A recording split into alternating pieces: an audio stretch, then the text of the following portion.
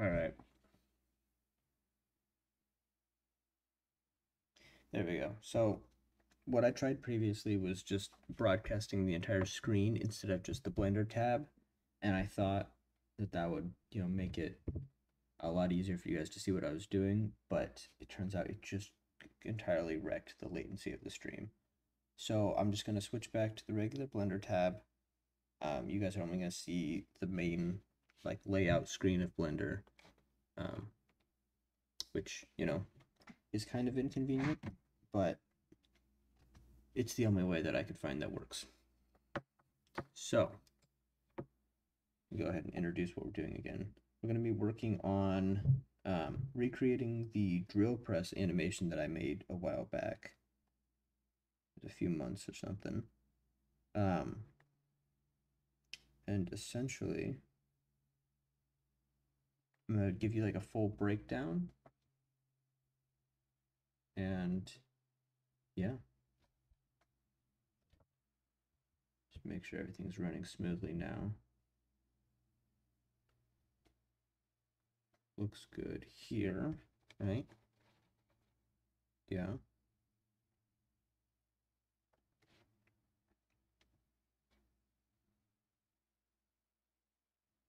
Okay. So everything is working. All right. So I'll be honest, I can't remember a lot of how I made the actual drill bit. It's funny thing about this, it actually was somewhat, most of my animations are just me playing around in Blender, and then we get to a point where I find something that looks cool, and I just kind of run with it. So for the screw, the actual drill bit, what I'll probably do is we'll start by deleting the default cube. We don't need that. I'm going to create a cylinder, and this is going to be our bit. This is what's going to be kind of drilling into the metal. I'm going to go into edit mode, and looks like screencast keys is working. I was having a little bit of a problem with that, but it looks like it's working now. So once we're in edit mode, we're just going to stretch this out on the z-axis. Probably, I don't know, that much. That's a fairly long drill bit. We'll shrink it up a bit. Now to make this look more like a drill bit, I'm going to go ahead and toss an edge loop right here, right in the center, and then kind of just drag it up about yay high or whatever.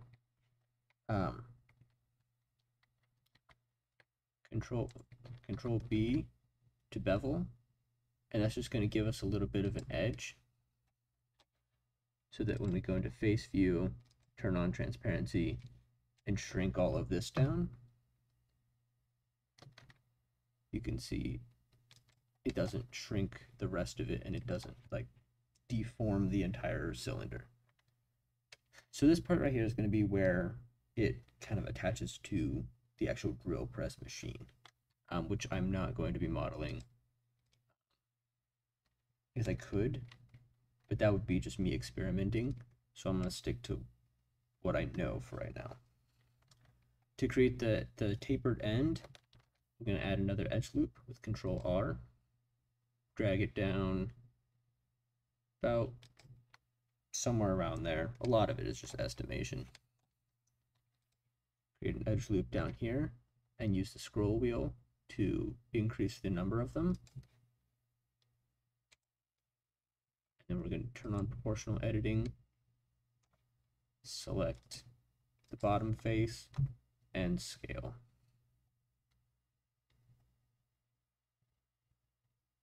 And that's going to give us that tapered end that most drill bits have. And it'll vary depending on the type of bit that you're using, but this is, it's not about making the bit, it's about making the booleans and all that to cut through the metal. So I'm just going to do GZ, move it on the Z axis, just bring it up a little bit, and we're going to start working on creating our actual metal. For that, I'm going to create a cube, edit mode, scale it up. That's probably good. And then we're going to hit S to scale on the Y axis.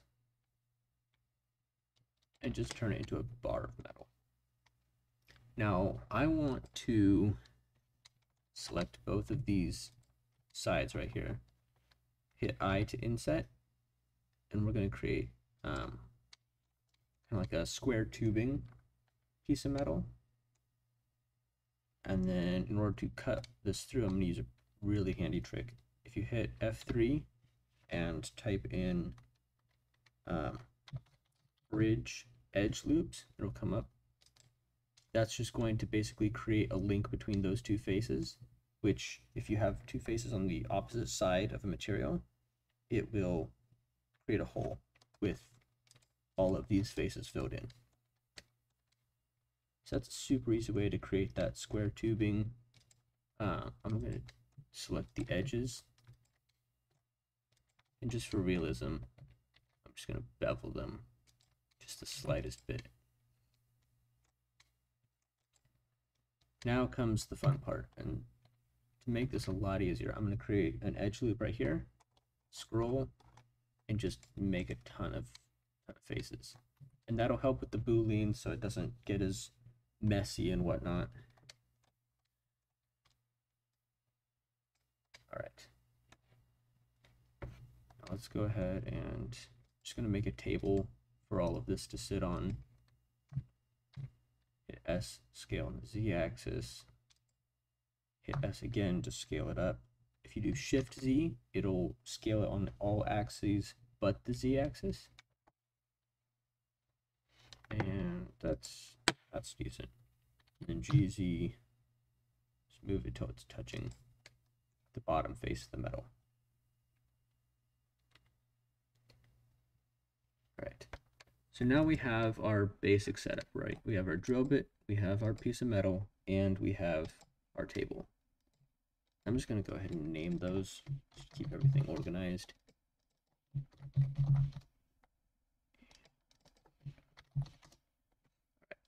Now comes the fun part. We're going to click on the bit and Shift D to duplicate it, and the duplicated bit is going to be our boolean, right? Basically what we want is we want this drill bit to go down into the metal. We want to see it cutting a hole, and then we want to see when the drill bit comes back up, we want the hole to still be there.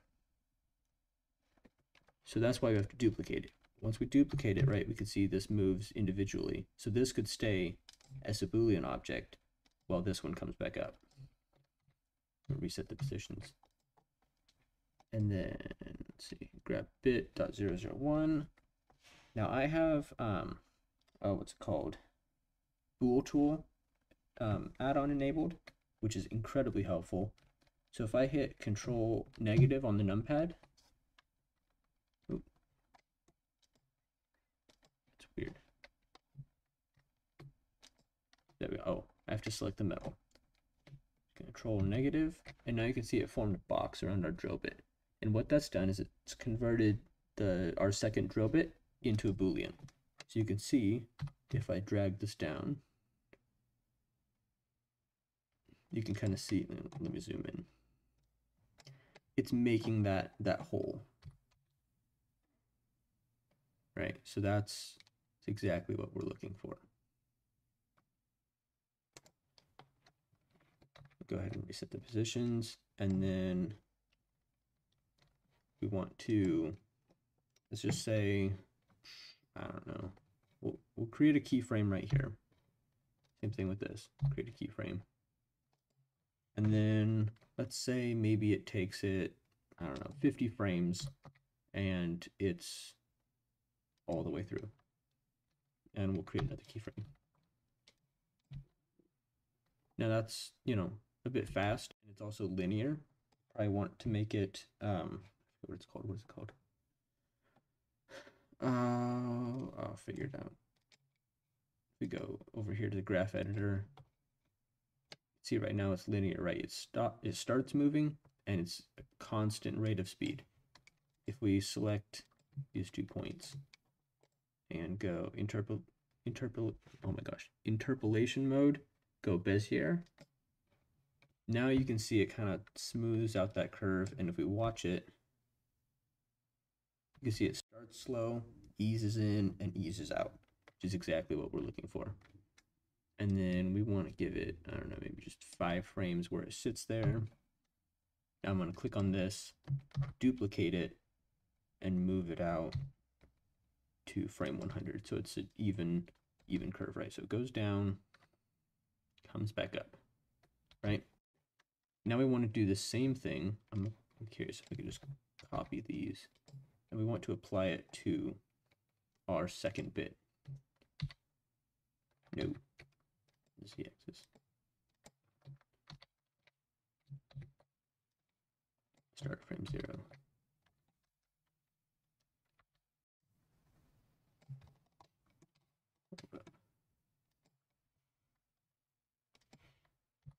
I messed up. I assigned it to the first frame, so it was basically creating a linear. So now you see they kind of match each other. Now, if we wanted them to match each other, we should have just parented them using Control P, but we don't want them to match each other. What we want is for this to stay down, that second bit to stay down. And now if we watch it, you can see we've created kind of that drilling look, right?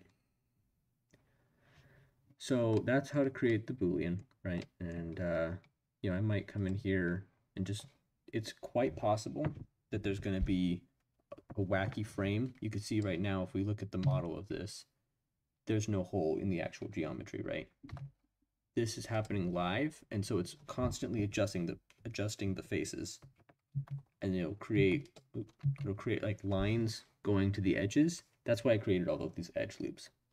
By increasing the amount of edge loops we have, it basically says, okay, the line I'm cutting doesn't have to go all the way to the corner. It has to go just to the next line that we've created. If you watch the original animation that I made, you'll see one frame. I think it's probably somewhere around frame 130, I believe. And it went catastrophically wrong, and that exact thing happened. And as it was updating that Boolean, it said, hold up, this face isn't right, and it totally warped the entire thing. But it was kind of at the point where, you know, I didn't want to search and cut out that single frame, so I just left it. And honestly, I kind of regret that. But I think probably by creating these faces, that's going to fix that. So let's move on to the next part, and that is going to be the sparks, right? All good drill press needs sparks. It's got to have something to show it. Oh wait, actually, I did forget one thing. I do like to offset this a bit. Just kind of move it down a little bit. And that way we can see, like, you know, as the bit goes in, the hole it's creating kind of precedes it, so you can actually see it as it's drilling. I don't know if you guys can see that. Yeah, just like that. So in order to create the sparks, I'm going to go into TouchID real quick. And I'm actually going to set this up as a scene before we do that. Because the sparks, it's going to be important that we have textures on everything so we can see how the glow interacts with them. So for our metal, I'm going to just make it super simple for this. If you guys know any good ways to make metal, you guys can use that. Normally I use a bunch of image textures, but for right now, I'm just going to create a super simple metal texture by increasing the metallic to 1, increasing the specular to about 0.8 or something, and the roughness down to 0.3 or so. And you can kind of see it gives us a shiny metal look. Now for the drill bit, I'm going to copy that material, hit the 2 here to make it its own separate thing, and just kind of make it a brass look. A little more yellow. Yeah, like that. I'm going to click on the bit, right click and shade smooth. Come down to this little triangle here, go to normals, auto smooth, and that's going to make everything look real nice. Now in the animation that I actually posted, I had a whole, like, you know, there were actually grooves on the bit, but like I said, that was a mistake originally. I wasn't trying to make a drill press animation, but once I saw that, I was like, hey, you know what? That looks like a drill bit. I'm going to make that into a drill press. So I'm not going to do the ridges right now because I can't remember how I did that. All right. Just put a basic brown-ish wood material. Yeah, that's wood colored. I used image textures in the actual animation, and if there's time afterwards, I'll replace all of this with image textures. But for right now, I just want to keep it simple. And switch to cycles. I always prefer working in cycles. And you can see everything is very, very glossy. So let's go ahead and create our sphere that we're going to use as the particle emitter for our sparks.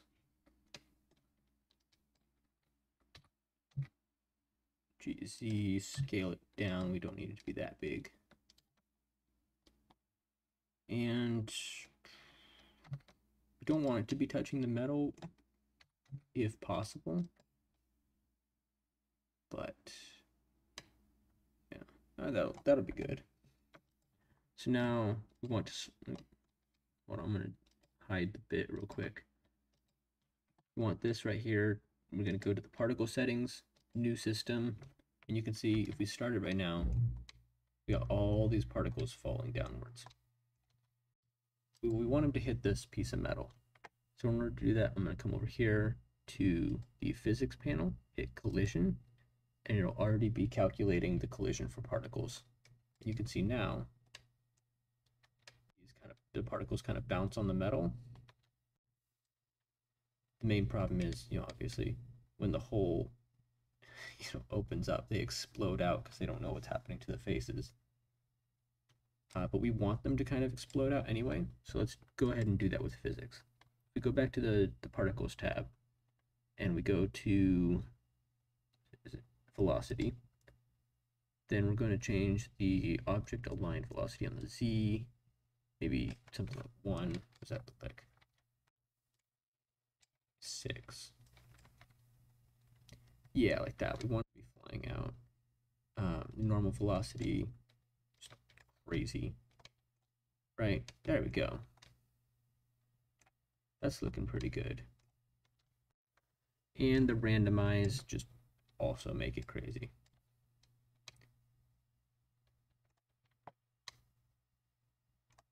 Let's see here. We might turn that down just a bit. That's a bit crazy.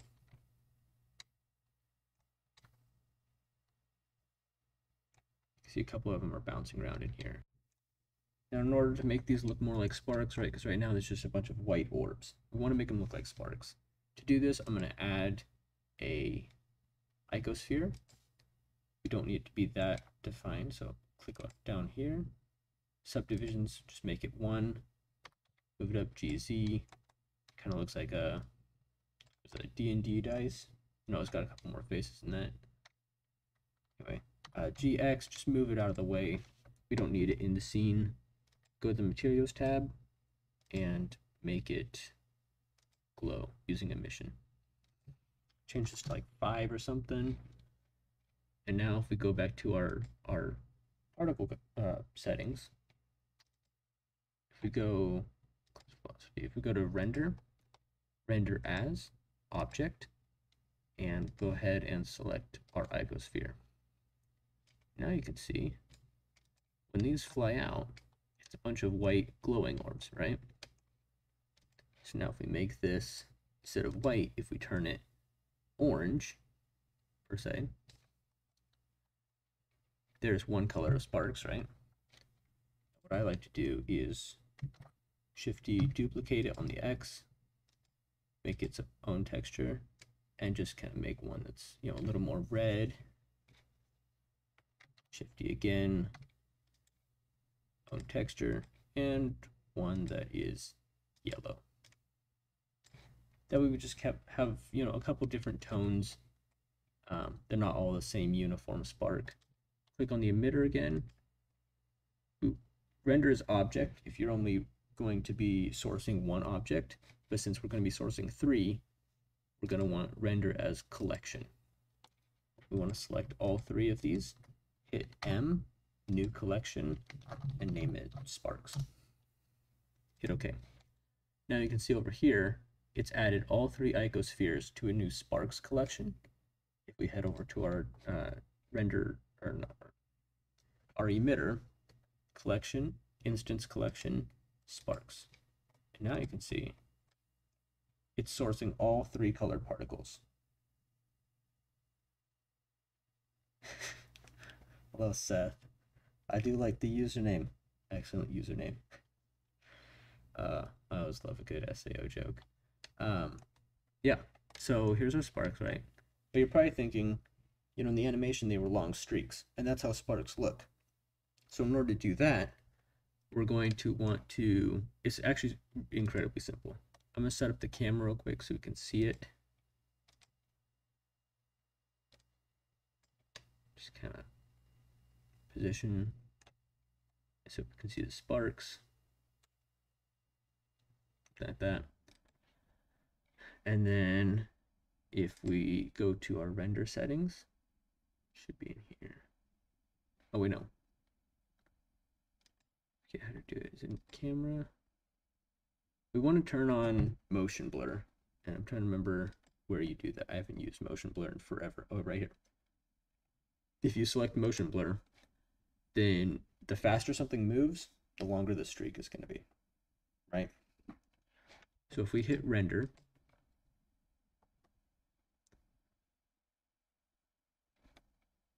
I forgot to change the frames. It's trying to, I don't know why Blender did this, but the max sample is 4096. We only need like 64. 4096 is going to take ages upon ages to render. Okay, so it looks like it's not actually bringing up the render screen. So real quick, I'm going to turn on screen. And there you go. Now you can see, you know, they kind of starting to look like sparks. Now, of course, we can make them go a little bit faster using that velocity. Let's turn that down, turn this up, rebake, and render. And now you can see we got a couple of sparks that are moving a bit faster. And you got the nice glow on the surface of the metal. Pretty much that's it for sparks. It was a lot simpler than I thought the first time I was messing around trying to make sparks, and now I put them in like almost all my projects. Anyway, so that's a super simple setup. If you want, you can make them turn on,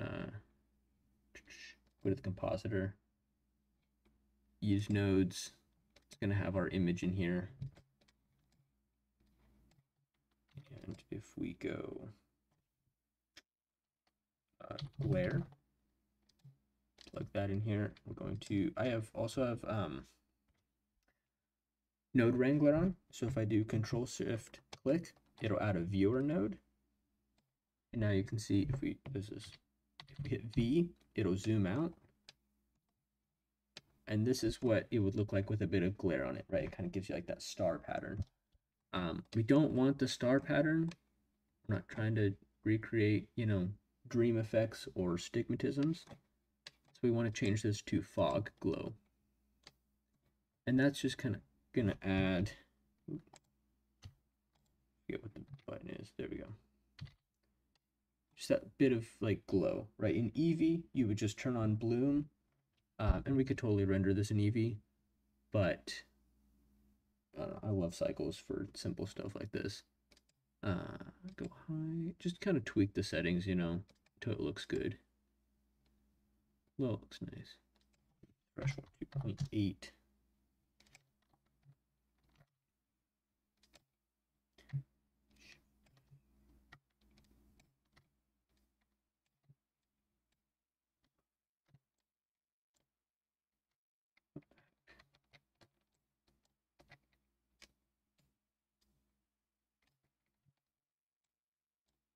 If you ever want to create one of these joint things, just make sure that both lines are coming from the same point.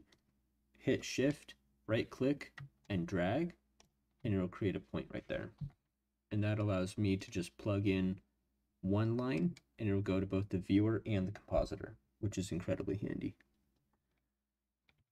Sometimes I just duplicate these a bunch. Just make them really glow. And actually, I'm going to see what Eevee looks like. Turn ambient occlusion, bloom, screen space, motion blur.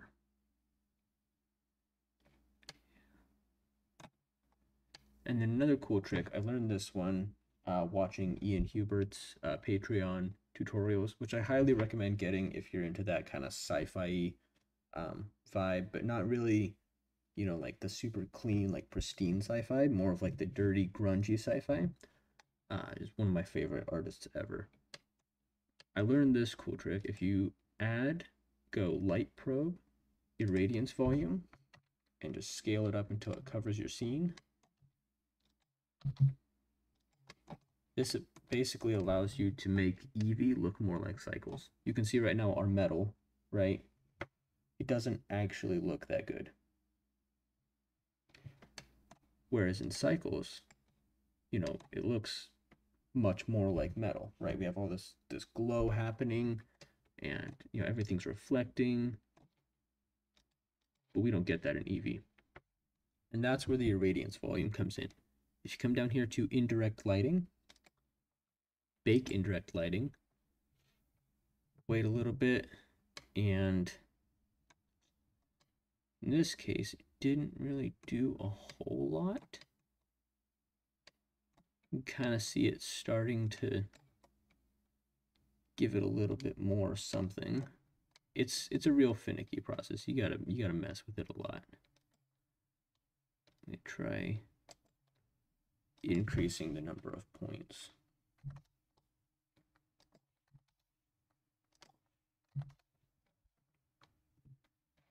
Just kind of see if we can fix this.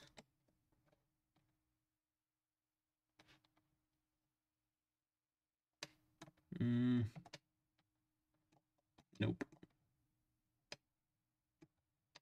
Sometimes it'll make a scene look completely different and solve a ton of lighting problems, but in this case, I'm just going to render it in Cycles. It'll be easier.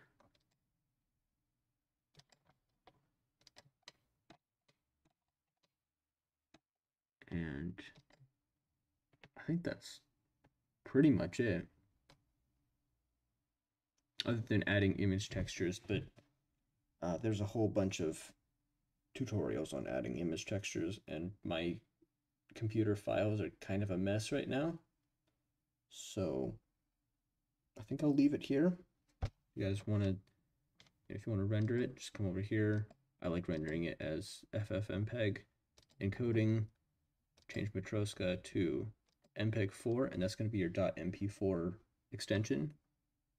If you just go render animation, each frame it's looking like is taking about 7.5 seconds.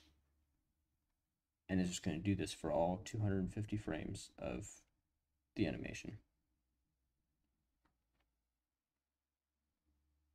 And you can kind of see the sparks starting, kind of shooting out. But yeah, that's about that. Couple more things. Let me close out of the render. If you want the spark thing right here to be invisible, in Cycles, it's a lot easier. There is a button down here. Oh, where is it? Render, show emitter. If you uncheck show emitter, in the render, you're not going to see the little sphere, which is nice. If you're in Cycles and you want to keep show emitter on, you could also just create a material, turn the alpha to 0, and now it's going to be invisible. Alpha is basically your transparency. So by turning it to 0, we've made it completely transparent. And then these over here, I just like to say don't show in the render. And then just render out a frame that has sparks. You can see it doesn't show the sparks now because I changed that. I forget, there's a setting that I do adjust and it fixes that. Also, you can see here, this is the problem I was talking about. If you have the faces and stuff, it's going to try and warp all of this. It's a big problem that I have, and I still have it a bunch. I've managed to fix it once by coming over to, where is it? The Boolean right here, and then changing it to fast will sometimes work. We'll just check. See, there we go. It fixed it. Changing it to fast doesn't always work, but I don't know. I've found that it's a lot more reliable. And you know, we can still see it's still making the hole, so it's still working.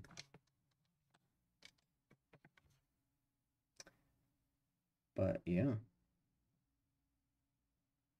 that's about all there is to that. If you render it out and your sparks decide they just want to go anywhere and everywhere, I did forget to mention this. If you go to your emitter, go to the particles tab, click on cache, and we have something that we like right now.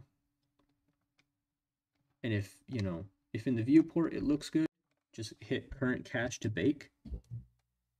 And that's basically just going to say, okay, whatever the system is telling the particles to do right now, that's what we want in the final thing. And it's just going to lock it in and convert it to RAM, which keeps it from changing its path mid-render. If it doesn't look good, then you can hit bake right here, and you can see the bar is going to slide across. It's going to render everything out. And now all of your particle movement is locked in. And yeah, that's about it. Hopefully that was helpful. If they have any more questions, just let me know. And I'll probably answer them in the comments. If I get a lot of different things, then I'll probably make a new tutorial touching on some of the questions that people had. So thank you everybody for watching, and I'll go ahead and end the stream.